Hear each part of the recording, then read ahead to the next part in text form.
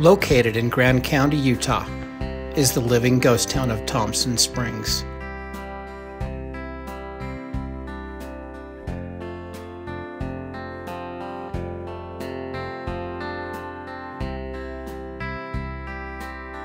Named for E.W. Thompson, who operated a sawmill and lived by the springs, the town sprung to life in the 1800s. A simple community for farmers, ranchers, and sheep herders living in the barren region.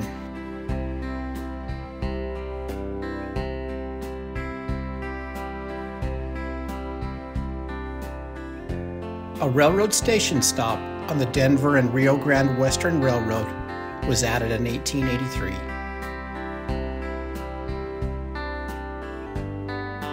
In 1890, a post office was established under the name of Thompson's.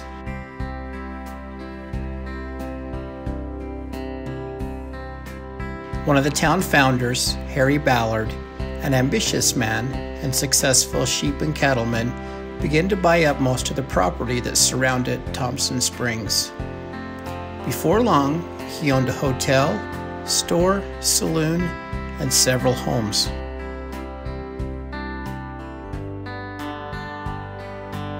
Sometime later, Harry discovered a large vein of coal on land adjacent to his ranch outside of town.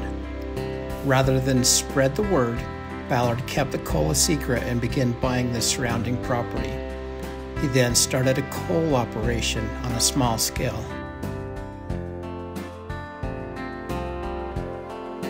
In 1911, Ballard sold the coal mine to Salt Lake City investor B.F. Bayer, which marked the start of commercial mining in the area.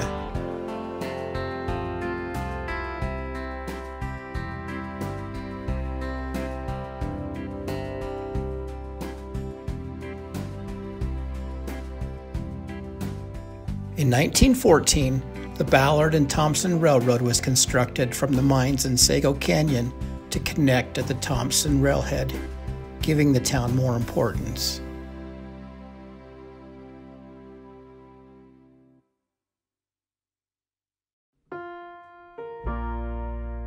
The mines in Sago Canyon produced high-grade coal, but water and decent management were in short supply. By 1947, costs exceeded income, and the company closed. This would be the first blow to the town of Thompson.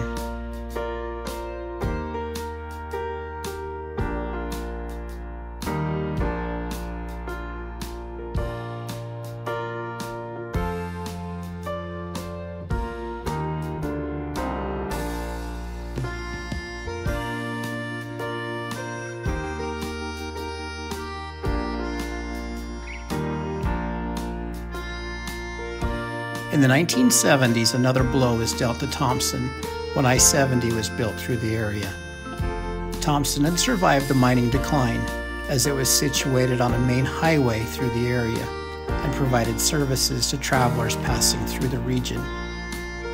However, when the new interstate was developed, the town found itself just a few miles north of the new highway, and traffic through the small community dramatically decreased and businesses began to close.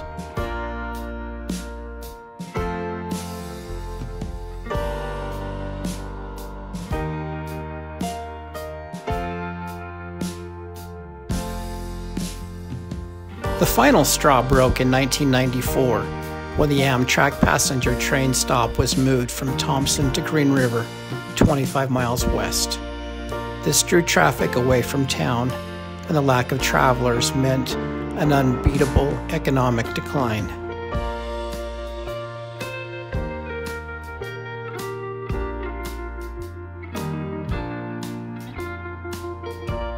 Though the town never grew too large, it contained 2 motels, a saloon, the railroad station, a couple of stores, a school, a restaurant, and a number of homes.